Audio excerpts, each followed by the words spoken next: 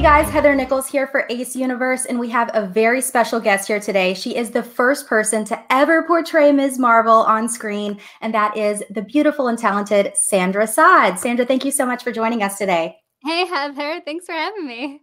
Of course. So I know Kamala Khan has such an amazing backstory, and many of our fans are just huge comic book junkies. So they probably know a lot about, her in the comics and her experience in the Ms. Marvel series, or Captain Marvel series rather, before she graduated to her own series.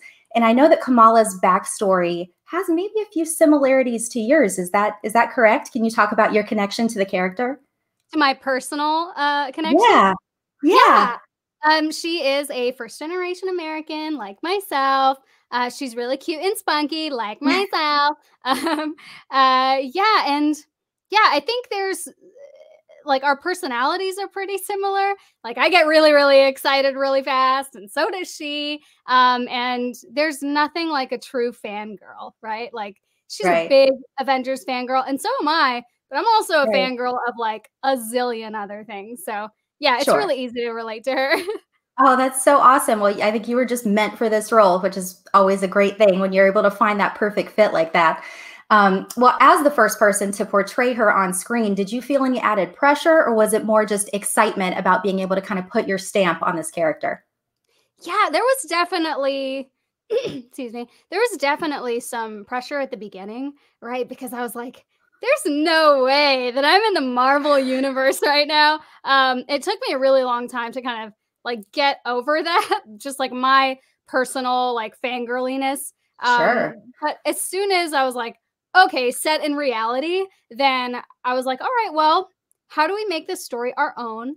Right. Because while I am, the first to portray Miss Marvel on screen, we do have our own really nice story. So it's pretty different from the comics, and I'm sure it's going to be pretty different from, the show, and if she ends up in the movies or whatever. And so I think that's what made it really nice for me, is having those conversations with our director, Shauna Sky, about our own story and how to make her the Crystal Dynamics version, Kamala Khan. Yeah. Oh, well, you're doing a great job. So congratulations on all the success so far. So what was your reaction like when you first saw the character on the screen?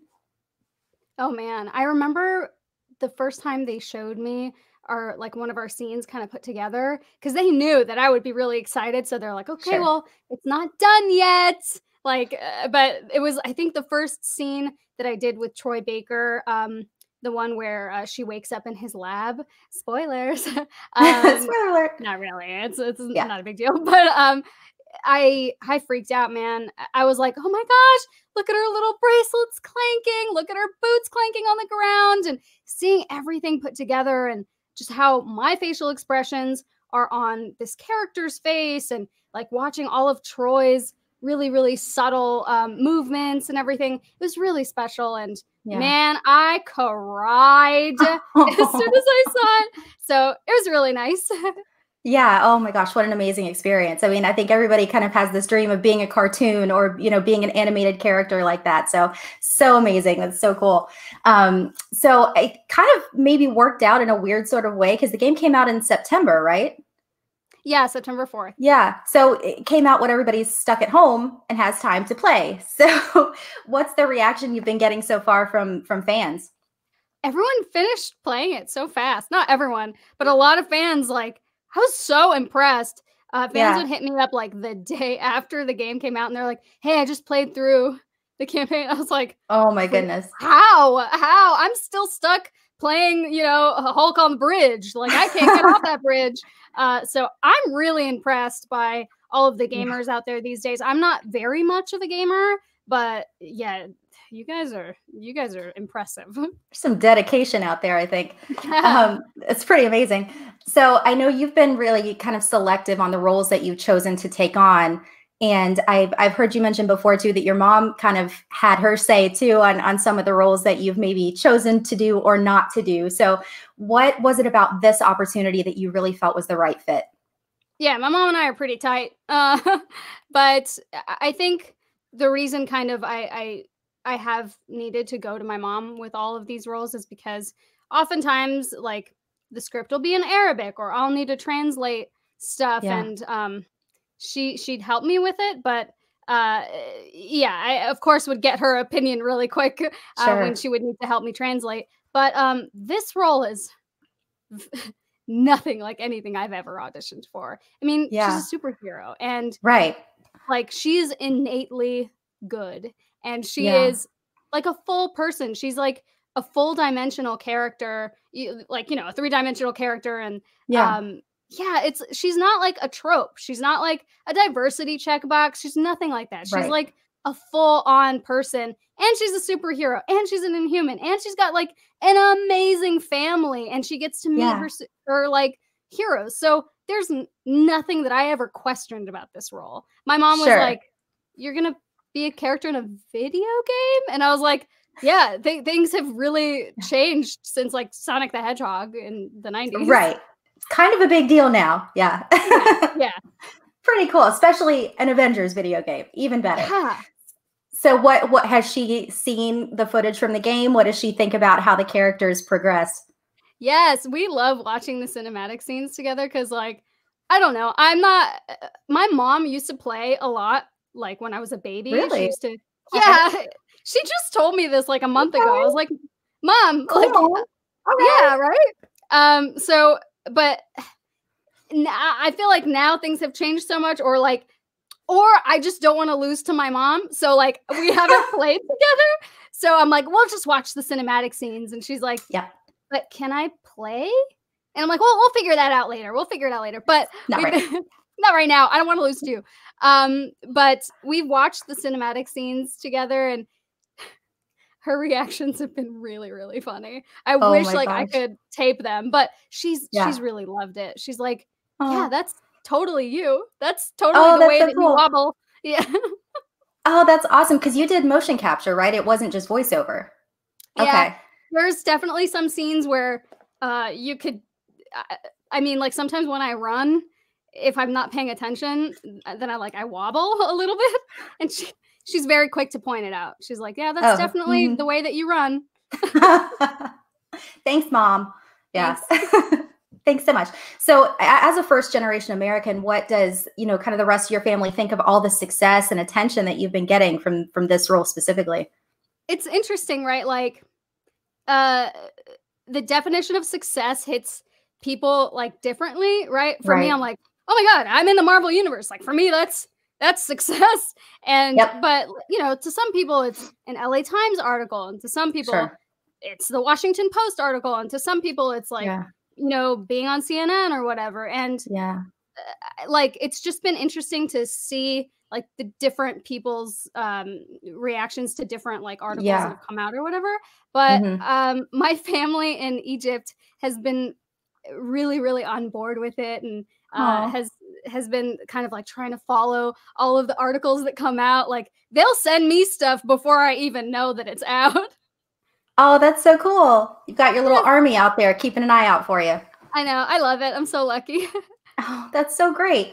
Well, I'm sure that makes it even more fulfilling to have, all of that support around you, which is so awesome.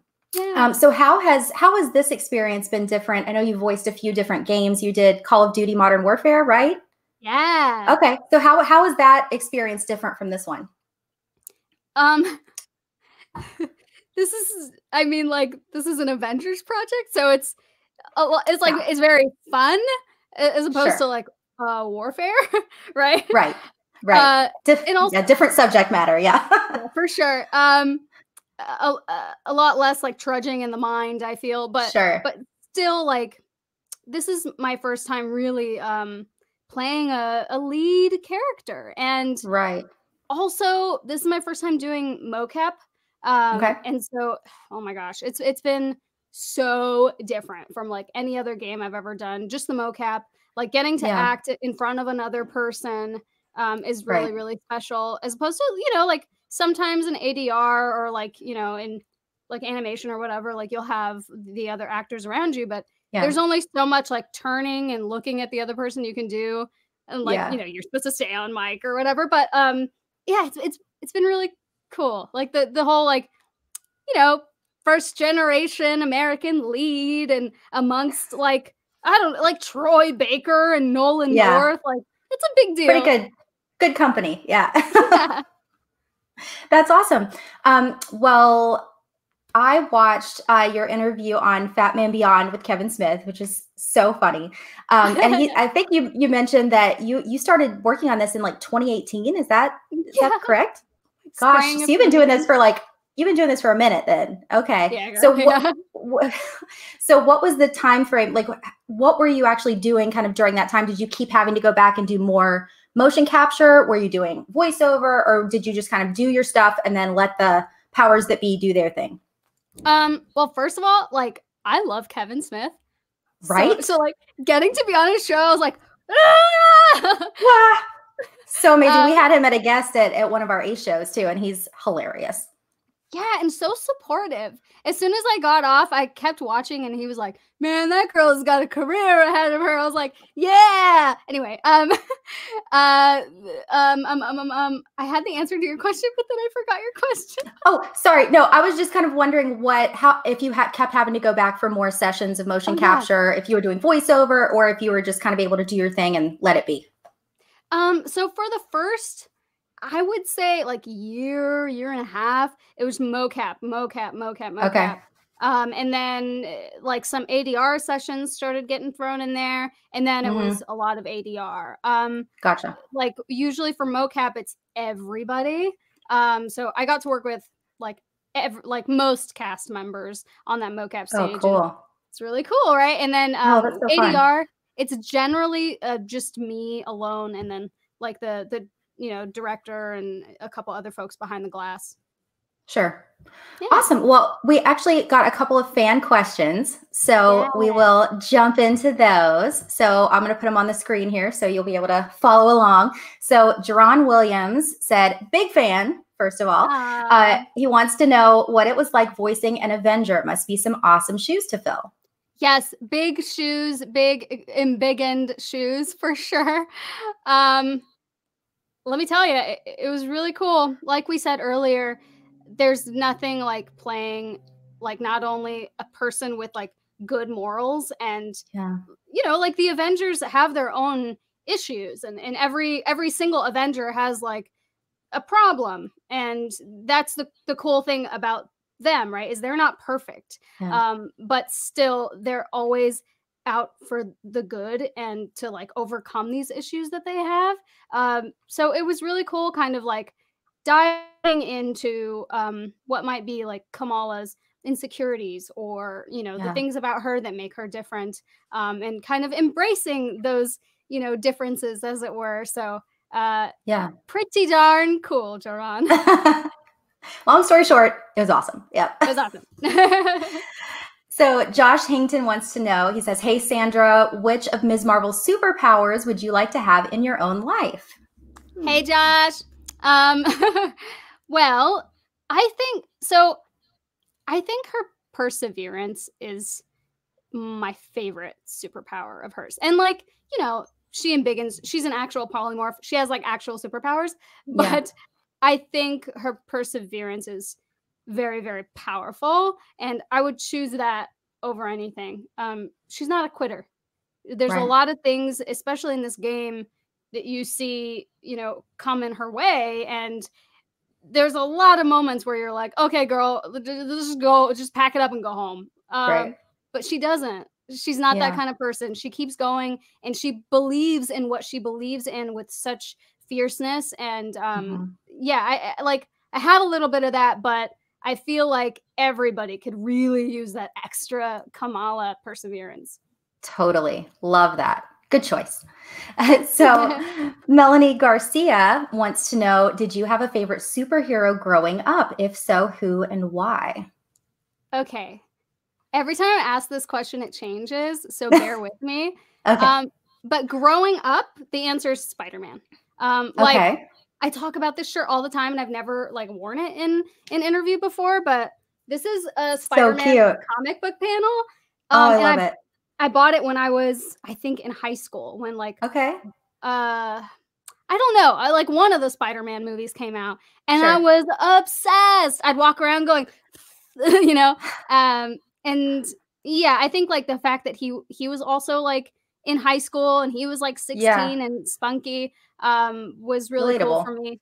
Yeah, Yeah. it's relatable, especially like I was 16 too. Sure. So but of course now Kamala's my favorite because I mean, hi. yeah, I mean, hi.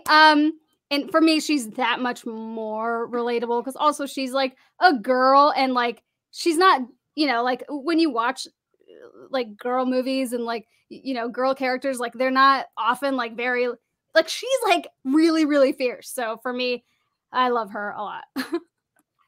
I think that's fair. Yeah. So just a couple more questions before we wrap up. So you have a band, right? Like you're not just like a video game voiceover person. You're like a musician too. So it's called Eye of the Sun, right? Oh, yes. It's called Eye of the Sun. Okay. Yeah, so like I started out doing like just like film and TV auditioning and stuff, and then voiceover kind of came around the same time that I booked this job. So so yeah, like voiceover is just like a unicorn thing for me, but I've always kind of been a musician as well. I sing primarily especially in this project. And it's a 2-person psychedelic folk band, and I love it so much. That is so cool. Well, I know you guys haven't been able to perform probably in a minute because of the world shutting down. But have you been able to still kind of work on music during quarantine? Yeah, my bandmate is like very, very, very, very quarantined, and so am I. Okay. And we're best friends, and so it's that's great. Like I said, it's a 2-person band, and we've been working on our album during quarantine, and that's been really nice. And our EP is set to release in the beginning of next year, so keep an eye out. Exciting. Well, what were some of your kind of musical inspirations?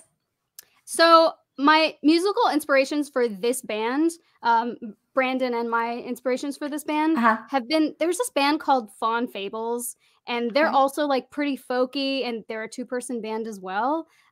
We love them so much, and we used to go to their shows all the time, and we met them, and like now they're good friends of ours, and that's really cool. We also like this band called Dengue Fever that's like a 60s psychedelic Cambodian band, and so aside from like these wonderful bands that like you may have not heard of, I really, really like, of course, Zeppelin, of course, Frank Zappa, and also Jack White. I love him so much. Yep. Who doesn't? So aside from the EP, is there anything else fans should kind of be on the lookout for? Do you have any other kind of projects that you're working on right now? I know everything's kind of on pause at the moment. Everything's definitely on pause. Be out for the EP. That's the one thing that like we're really working on right now. Do.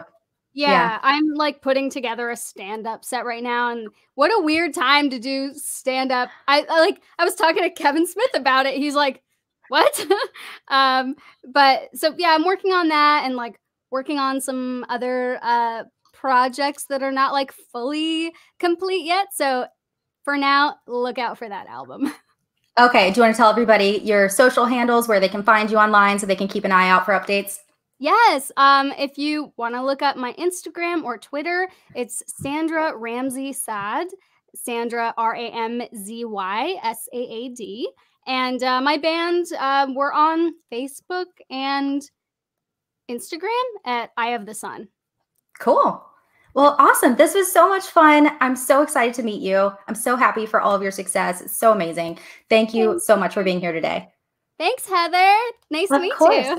You too. And fans out there, if you guys want to get in on the upcoming signing with Sandra, visit acecomiccon.com. You can submit your item through one of our send-in partners, or you can find a new one, and Sandra will sign it for you. So thank you guys so much for joining us today. We'll see you soon.